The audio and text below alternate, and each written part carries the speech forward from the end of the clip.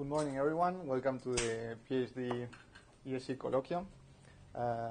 Today is my pleasure to introduce my friend and colleague Aryan Mokhtari. He received his bachelor's degree in electrical engineering from Sharif University in Iran, 2011, and since 2012 he's been with us pursuing his Ph.D. He got a master's in its way as well. And today he's going to delight us with his talk on stochastic Quasi-Newton methods. Thank you, Aryan. Thanks, Santi, for the introduction. Thanks, everyone, for coming to my presentation. Today I'm going to talk about the stochastic Quasi-Newton methods, and this is a joint work with my advisor, Alejandro Ribeiro. So, talking about the stochastic Quasi-Newton methods, first I want to talk about the stochastic optimization problem. So what is a stochastic optimization problem? Like any other optimization problem, we want to minimize the objective function f, as you see in blue color here, where I'm going to call this function average function in the rest of the talk. And w is going to be our optimization variable. So we want to find w star such that it minimizes the f function. But what is important about this function f is that you can write this function as the expected value of a set of random functions. Let's call f in red color instantaneous function which has two inputs. The first one is the optimization variable w and the other one is theta, where theta is a random variable chosen from a set capital theta. So the important thing is these red functions are instantaneous functions or random functions because they depend on the random variable theta, and we want to minimize the expectation of them, which we call average function f. So this is the general setting. And we assume that the instantaneous functions are strongly convex, which implies that the average function is also strongly convex. So take a look at one of the applications that this class of problem has. I mean, it has a lot of application in wireless systems, in control, in robotics, and etc. But the one that I want to focus is the classic classification problem that we face in machine learning. We have a set of data points xi, which we know the label of xi is yi, and we want to find the classifier w such that it classifies the sample points with label 1 from the one with label -1. So it's not hard to realize this class of problem can be written as the average loss function over all the sample points that we have, plus this regularization term which we have added in order to avoid overfitting the training set. So this is a very classic classification problem in machine learning, but we want to see how this problem is related to the thing that I introduced in the previous slide. So imagine theta, which was a random variable, where theta I is the pair of xi, yi, which is one sample point with its label, and define instantaneous functions as the loss function of that specific sample point, theta, which corresponds to xi, yi, plus the regularization term. If we assume the distribution of this random variable theta is uniform over all the sample points that we have, then the expected value of this function can be written as the average of all the loss function plus the regularization term, which is exactly the problem that we want to solve. So we can understand that this class of problem is a specific case of stochastic optimization. So we have assumed the distribution is uniform. This is one thing. The other thing that I've also assumed in this setting is that the number of instantaneous functions that we have is finite, which is not generally the case. For example, in the previous one, you could have infinite number of random functions. So here's one example. But to see how we're going to solve this problem of stochastic optimization, first think of general optimization problem. If you want to minimize a function f, the easiest way and the most naive way is to use gradient descent. So you compute the gradient of objective function, which in the rest of the talk I'm going to call it S as the gradient of the average function, and then you descend through the negative value, negative direction of the gradient, right? Which is multiplied by a step size, which is not important here. But the important thing is you have to compute the gradient of the average objective function, which is the expected value of the gradients of all the instantaneous function that you have. But computation of gradient is infeasible. Why? First of all, you may not know the distribution of random variables that you're dealing with. And the second thing is maybe it's not computationally possible to compute that. For example, in the previous slide that I told you, if you want to compute the gradient of this objective function, you have to deal with the gradient of all the data points that you have, which is going to be costly when n, capital N, is very large. So the solution for that is using a stochastic gradients instead of gradients.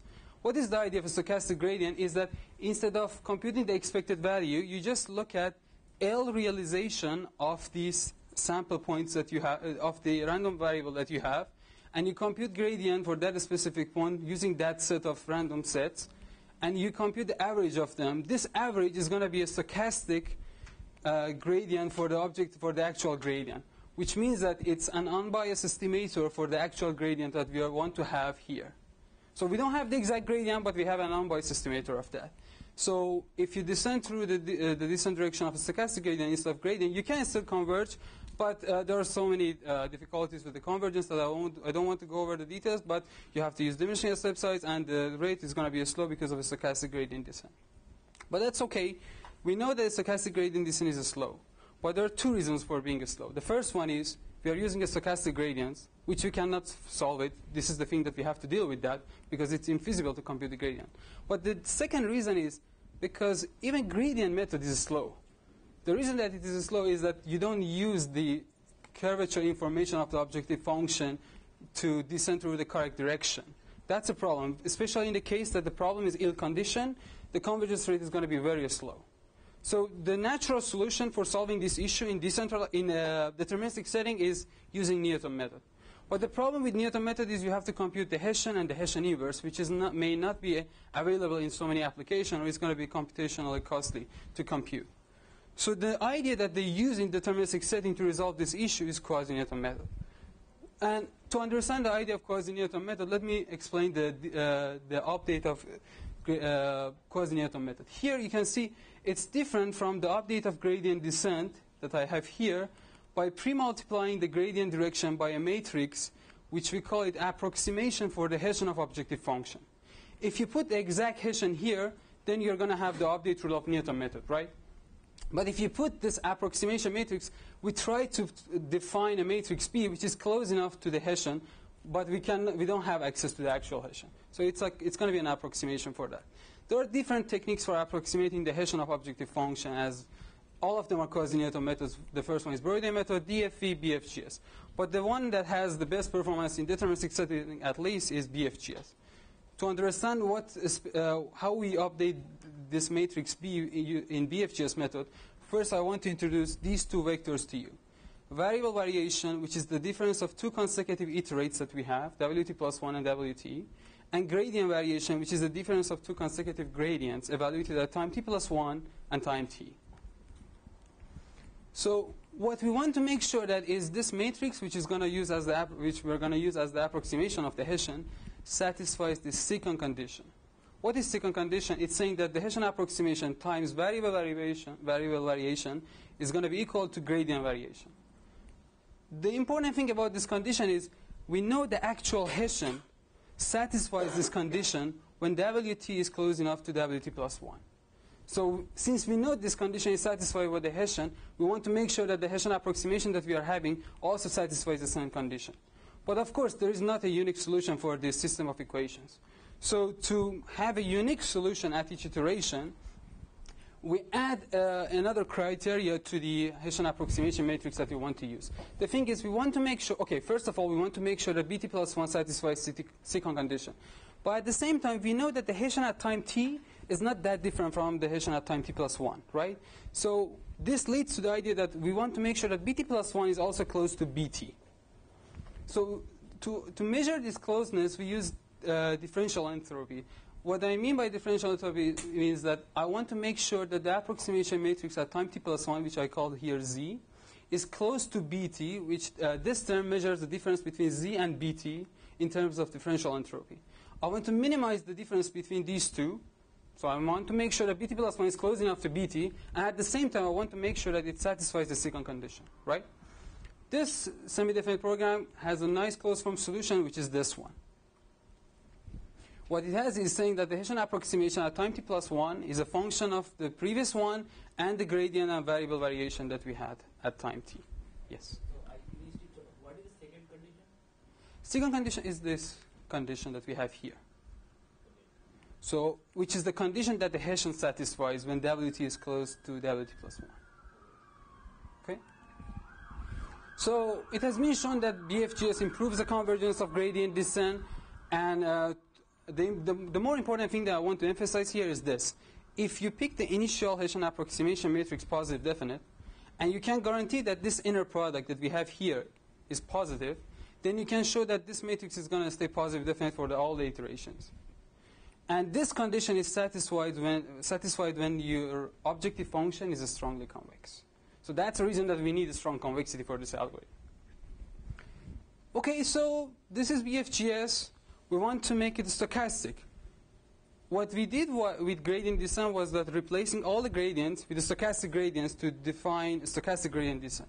We're going to do the same thing here. We're going to replace all the gradients with the stochastic gradients. What happens is we are going to use a stochastic gradient in the descent, in the update for the descent direction, and also in the gradients that we are using for modifying the gradient variation. But here is the difference. First of all, this is the most important thing that I want to emphasize in this slide. The stochastic gradient that we are using for defining a stochastic gradient variation is not Wt plus 1, theta t plus 1. Because we want to approximate the objective function curvature corresponding to the set theta t. If I use two different sets of random variables, right, they're going to correspond to two different instantaneous sets of instantaneous functions, right? So in order to approximate the curvature of objective function, you have to use the same set of random variables to compute the stochastic gradient variation. Because this is the one that you're going to use to approximate the curvature of function. If you want to approximate the curvature of function theta t, you have to use the same gradient that corresponds to the same set of random variables. Okay, so here's the difference between this one and the BFGS, and also this stochastic gradient here. Of course, because we are doing the same thing, the update rule is going to be the same. The only difference is instead of a stochastic gradient variation, we have a stochastic gradient variation. But the problem is this. If you do this simple modification, the minimum eigenvalue of this matrix can be arbitrarily close to 0, which lead to the very large eigenvalue for BT inverse. This is not a problem in BFGS, because in BFGS, when the gradient is 0, this only happens when the gradient is 0. Okay, when the gradient is 0, you are converged, right? In the deterministic setting. But here, if a stochastic gradient is 0, it doesn't guarantee that you are converged. So that's the thing that happens. When you're close to the optimal solution, the stochastic gradient maybe is 0, but the gradient is not 0, and then you have this issue that the maximum eigenvalue becomes very large and the algorithm diverges. To resolve this issue, we go back to the deterministic setting and try to think how we can resolve this issue first in the deterministic setting. So what was the conditions that BFGS matrix satisfied? First one was the secant condition. The second one was the proximity criteria. Which one was more important? Obviously, the secant condition, because that's the one that the Hessian satisfied. And the other one we just added to make sure that we have a unique solution per iteration, right? So we're going to modify that condition in a way that we are looking for matrices that satisfy secant condition. They are close to BT inverse, but at the same time, they are positive definite. The minimum eigenvalue is bounded from 0. All the eigenvalues are larger than delta, larger than delta. This is a modification that we add to this optimization problem that we solve for computing BT plus 1, right? It's not clear that it's going to have a nice closed form solution, but fortunately, we have a nice closed form solution for this, and it's different from the previous one by adding this delta I, but this is not the only modification, because if you just add delta I, then it's not going to satisfy the secant condition. The other difference is this gradient variation is substituted by a modified gradient variation, which is the previous gradient variation minus delta Vt. So this is going to give you a matrix which is going to satisfy secant condition. It's going to be positive definite with the minimum eigenvalue equals delta or larger, and it's also close to Bt. So, okay, now we have the condition that we are looking for. So if we substitute all the gradients with the stochastic gradients, we can develop a stochastic version of this algorithm. This one is regularized BFGS. Of course, the next one is going to be regularized stochastic BFGS, which I'm going to call it RES in the rest of the presentation. So the same optimization problem, the difference is I'm going to replace the gradient variation with the stochastic gradient variation. Same update rule, but the modified stochastic gradient variation is going to be a stochastic gradient variation minus delta Vt, right? So the same idea that we had before. this guarantees that the minimum eigenvalue of BT is larger than 0, which means the maximum eigenvalue of BT inverse is bounded above. So, but here, as you can see, I've added gamma I into the descent direction here into the Hessian approximation matrix BT inverse, because I want to make sure that the minimum eigenvalue is not also 0. It's not a big deal. Even if it's 0, that's not a problem, because you're not going to descend in one iteration, but in the next iteration you're going to descend because you're changing a stochastic gradient. But just in order to avoid this situation, I'm adding this gamma I, which is just added for the analysis of the algorithm. But in terms of practical issue, it's not going to be a problem. So by adding this, I can say, okay, we can formalize rest here. We can summarize the steps of rest here. We start with a Hessian approximation matrix, which the minimum eigenvalue is strictly larger than delta here. And then you grab like L realization of the random variable that you have. You compute a stochastic gradient as this, and you update your variable using the descent direction of rest. You use the same set of random variables to compute this stochastic gradient, and the difference of these two are going to use to build the modified stochastic gradient variation here. And of course, the variable variation is going to be the difference between WT plus 1 and WT. Then we update the Hessian approximation matrix here to use in the next iteration.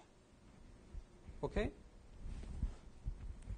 So to go to the analysis of the algorithm, first I want to clarify what are the assumptions that we have used in the proofs. We assume that the eigenvalues of the instantaneous Hessians are bounded. This lower bound means we assume strong convexity. The upper bound means that we assume that the gradients of instantaneous Hessians are the gradients of the instantaneous functions are Lipschitz continuous, and which are the typical assumption that we use here for showing the convergence. And here we assume that the second moment of the norm of a stochastic gradient is bounded. This is also a very typical assumption in stochastic optimization, because you want to make sure that the variance of a stochastic gradient is bounded. Okay, the thing that we have added to the assumption is that we want to make sure that the delta, notice that the V peak delta, right? We want to make sure that delta is strictly smaller than the strong convexity constant, right? To guarantee that this inner product stays positive. Okay, assuming this assumption, with typical choices of step sizes, which are non-summable but square summable, we can show that the sequence of iterates generated by BFGS, by rest, they're going to converge to the optimal solution almost surely, or with probability 1. Moreover, if you pick this specific set of, in the specific form of a step size, which is in the order of 1 over t, you can show that the convergence in the expectation is at least in the order of 1 over t. Okay, so let's go to the one simple application for the rest that I just proposed. Let's assume a simple quadratic programming. We assume that A is a diagonal and positive definite matrix, where diagonal components are chosen from this set, 1 to the 10 minus zeta. Okay, for example, if zeta is 2, it's from 1.1 and 10 to the minus 2, right? And we assume that B is a uniformly chosen from the box 0 to 1 to the power of n, and the random variable theta is uniformly chosen from this set. And okay, this is the optimization problem that I want to solve. This is the typical quadratic problem, but here's the important thing. This part in blue, the expected value of this part is going to be 0. Why? Because we assume that the expected value of theta is 0. So each diagonal component of this matrix, they have an expected value of 0. So if you compute the expectation, it's going to give you the classic quadratic program, this term plus this term, right? So we know the optimal solution of this problem. We just want to see, okay, if you don't know, if you have this observation, how can we find the optimal solution of this objective function? Okay? The important thing about this setting is that by picking the components of A from this set, I can show that the condition number of the problem is 10 to the zeta. Sorry. Sure. Division from A and B, you pick it randomly once, right? And that's not part of your... No. Yeah. Okay. These are given, and Okay. this is the random variable. Yeah, you're right. These are not random variables, but these are the way that... I Okay. just wanted to make sure. Okay, sure. In the experiments, I'm going to assume n is 50, which is the dimension of the decision variable, W. or dimension of A as well, and theta 0 is half. So we're going to set L equals 5. L is the size of mini batch that we are using for computing with stochastic gradient. For rest, the best option is 5. For SGD, the best option is 1. And these are the regularization parameter that I've used for rest. And for both of them, we use best diminishing step sizes. The important thing is, notice that for SGD, I'm using L equals 1. So per iteration, I use only one instantaneous function. For the other one, I use 5. So it's not a fair comparison if I compare them in terms of iterations. So I'm going to compare them in terms of number of stochastic functions processed, which is LT. So as you can see, I run these algorithms and wait until the time that they reach this accuracy. As you can see, here is the empirical distribution of number of stochastic functions that you need to reach this accuracy. For the case that the condition number is small, like 10, you see the difference is not huge, but there is a difference between them. Like rest on average needs like 120 instantaneous functions to converge to this accuracy, while SGD needs 400. But when you increase the condition number, which is the main idea of rest was to deal with ill-conditioned problem, you can see the average number that you need is around like 400, while for SGD is like into the order of 10,000. So the difference is significant in this case. This part is also very important. I want to explain why this regularization is very important. I'm just showing you one illustration of a stochastic BFGS, which is the one without regularization, rest, and a stochastic gradient descent.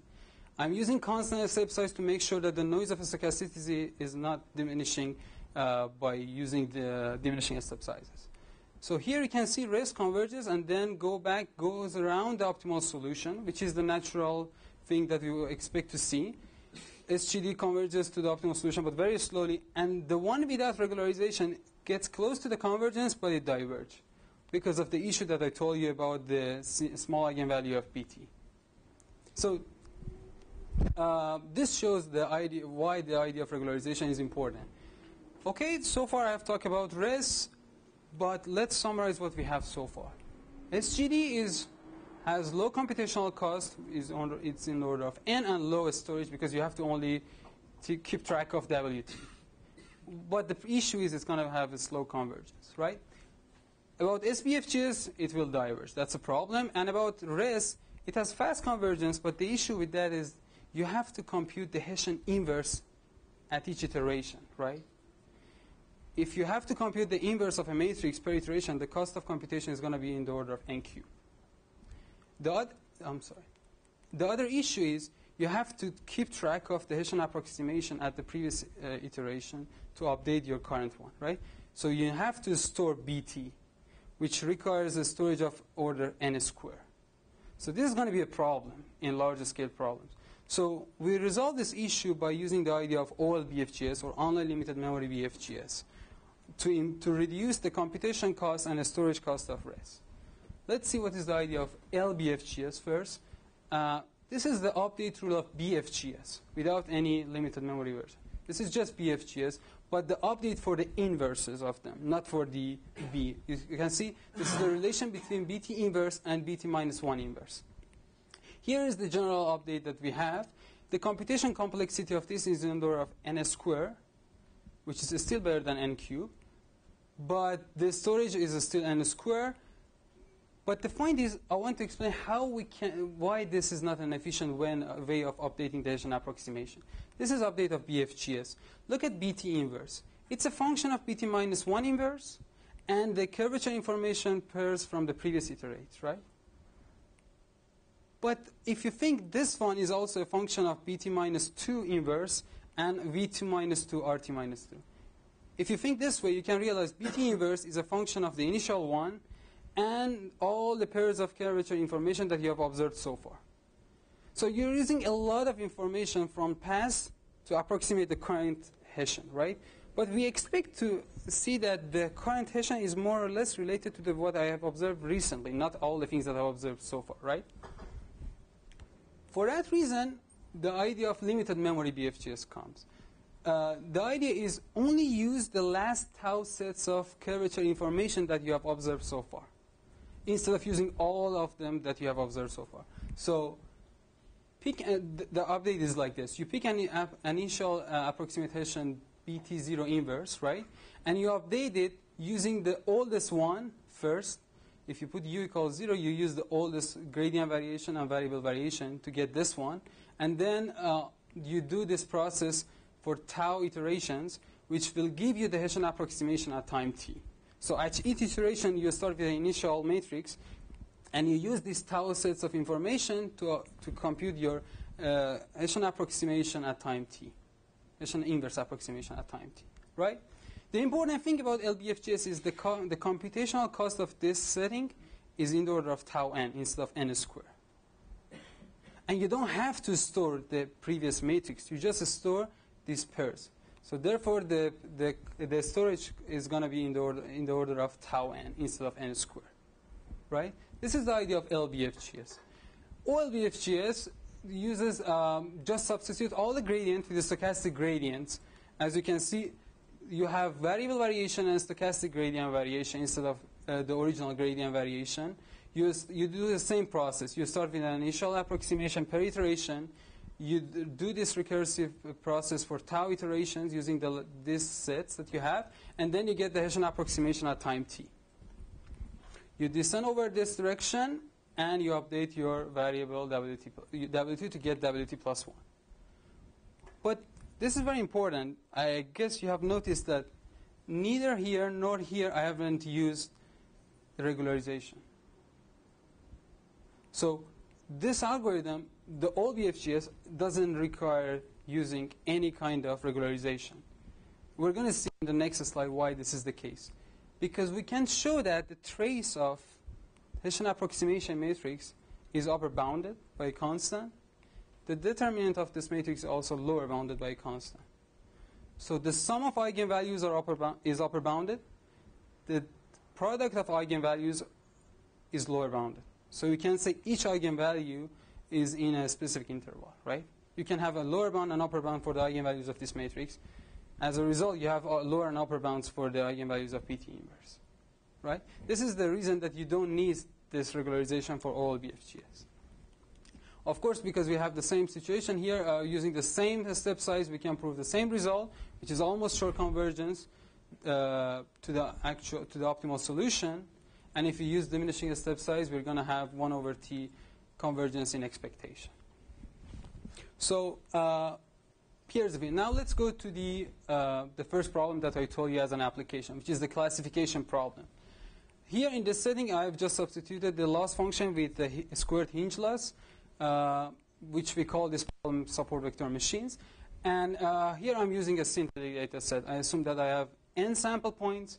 Half of them are with label 1, half of them are with label -1. And the one that have label 1 are chosen, each component of them, each component of the features are chosen from this interval uniformly at random. And for the one that have label -1, the components of feature vectors are chosen from this. This setting leads to the case that the data set is not linearly separable. You can see there is like a common area between these two intervals. So here you can see the advantage of we're going to see the performance of oLBFGS with respect to RES and SGD. What I have done is this. I have run these algorithms after running 40,000 feature vectors, which is almost 4 passes over the data set, when the dimension of problem is 1,000. And here is the empirical distribution of objective function value. As you can see, the mean value of objective function for oLBFGS is around 10 times to the 10 to the minus 6, while for RES it's almost the same. It's 9.5 times 10 to the minus 6, while for SGD it's very large and it's like 4 times 10 to the minus 2. So as you can see, the performance of oLBFGS is not that different from RES in terms of number of process feature vectors, right? But they both outperform SGD.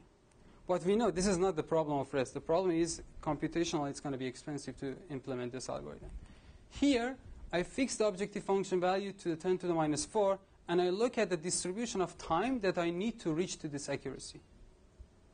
For RES, let's start with RES. You need almost 7 seconds, actually more than 7 seconds. For SGD, you need 2 seconds, but for oLBFGS, you need 0.1 seconds to get to this accuracy. So it shows that in terms of convergence time, in this case, RES is worse than SGD, but all BFGS outperform both of them. Okay. So here we are using, we are dealing with a real dataset application, a click-through rate application, which is based on a search engine data set that we have used. The number of sample points that we have is around 200 million, and we have designed the feature vectors, which is the size of feature vector, the dimension of feature vectors that we have is around 50 million. The way that we have produced the feature vectors is this, like, you know, like each person click in an ad or not, right? But the point is, what are the features about that specific ad, the advertisement, the advertiser, the person who click or not, the person, what were the queries that the guy has done so far? So we encode all these information into a vector to generate feature vectors. For example, the gender of the guy who has issued the query. For example, if he's male, the code is going to be 100. If she's female, it's going to be 010. And if you don't know the sex of the person, it's going to be 001. So this way we encode the feature vectors, and the size of feature vector is going to be around 56 million. But the important thing is, since we are using binary encoding, the feature vectors are very sparse. Like the max number of non-zero components that you see in a feature vector is around 100, and on average it's around 59.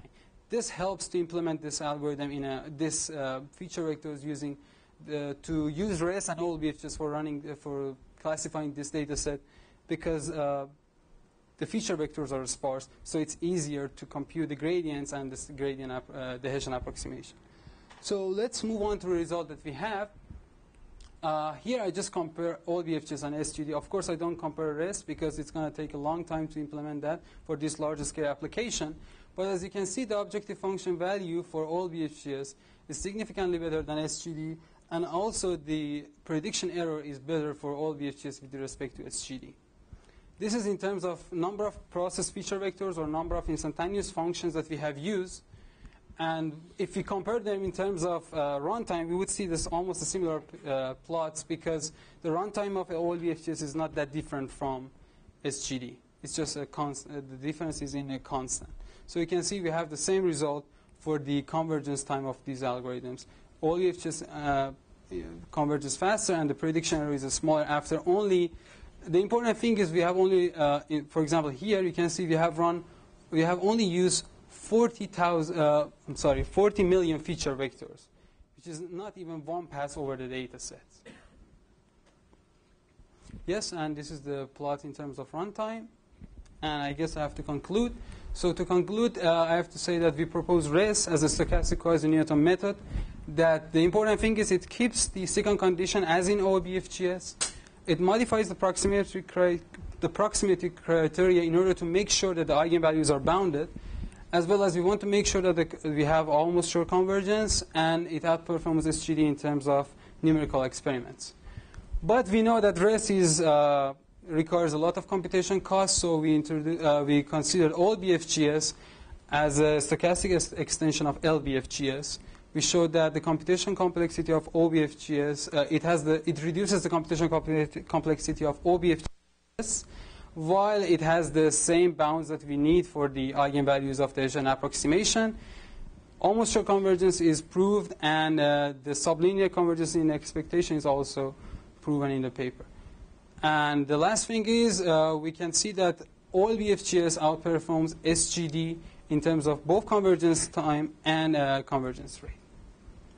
Yes, thanks for your time and your attention. Thank you.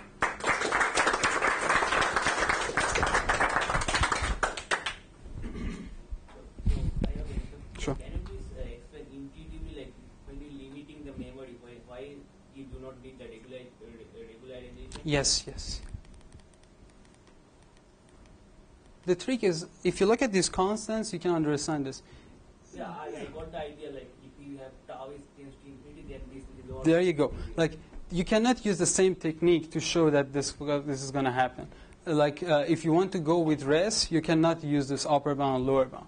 For oBFGS, you cannot show any lower bound or upper bound for the trace or for the determinant, as well as for the eigenvalues of the matrix. But for this case, we can have this upper bound and lower bound, which leads to these bounds that we have here. as you correctly said, this tau is going to be very large, then you cannot prove the same thing. And this is actually very interesting that we see the same thing in practice, right? You think, okay, maybe this is not the case in practice because this is just one bound. Maybe there is another bound for it. But that's what I've also observed in practice. Okay, and what is the impact of tau in the computation? That's a very good question. It depends on how different the instantaneous functions from each other, right? If they're very different from each other, you need, of course, larger tau to make sure that you have enough information. But if they're closer to each other, you may need, like in practice, I just use tau equal 10. But there could be cases that tau can be larger or smaller. Sure. I have a question about the statement of the theorem. When you say almost sure convergence, it is with respect to the probability distribution with which theta is drawn? No, it's with respect to the sets of random variables you have observed from time 0 to time t. With respect to all the random variables that you have seen so far, yes. So the sigma algebra is the sets of random variables w theta t that you have observed from time 0 to time t. Yes. This expectation is with respect to that. No, we don't know the probability distribution. You mean there is some probability distribution, and the probability of convergence using that probability distribution is 1. So what is that probability distribution? Is the probability distribution?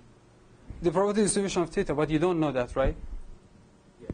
Yes, but that's the probability of theta, right? You only sample averages, you can prove more. Right. Now, the question is, why do we, so at the beginning of when you observe the rate, theta is already drawn. Right. So it doesn't change. Right. So why do we care about... At each iteration, we change it, actually. I don't know if I emphasize that, but each iteration per iteration, you change the set of random variables. Like, at the beginning of each iteration, you grab L realization and use that to compute the stochastic gradients. So they are different for each iteration, right? So each time a new theta is drawn using that. As new sets of theta, yeah.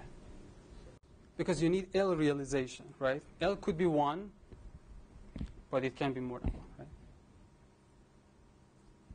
Okay, now, and one more question is, how does it compare if we just against the robust criterion when you don't care about the expected? For example, you want to always do best at the worst case with respect to the worst theta. If you don't know the liability. Okay, that's a good question. But when you I think I didn't try to. You are saying what is the worst case scenario of this setting, right? Is this the correct question? Did I understand your question correctly? Or if you can. I mean, since just from the practical point of view, could you also be interested in the worst theta? What do you mean by worst theta? I don't understand that. You have a random variable, right? You grab these random variables. What do you mean by worst random variable? Like, you can say what is the worst case scenario of convergence. I understand that, but when you show almost sure convergence, which means with probability 1, this is the best that you can prove, or you cannot show that deterministically you converge to that, right? I think he means in the problem formulation we have the expectation over theta. Right. So you can replace this That's expectation with, for example, a max over theta. Okay. A max over theta. Yeah, would this idea work then, I guess, is the question.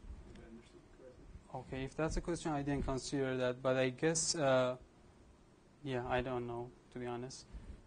But I guess the almost sure convergence, yeah, maybe it's not necessary. It's not enough to show that.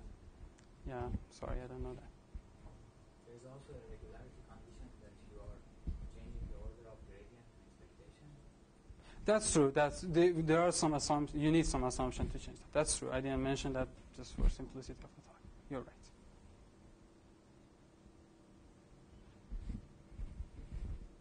Okay. Okay.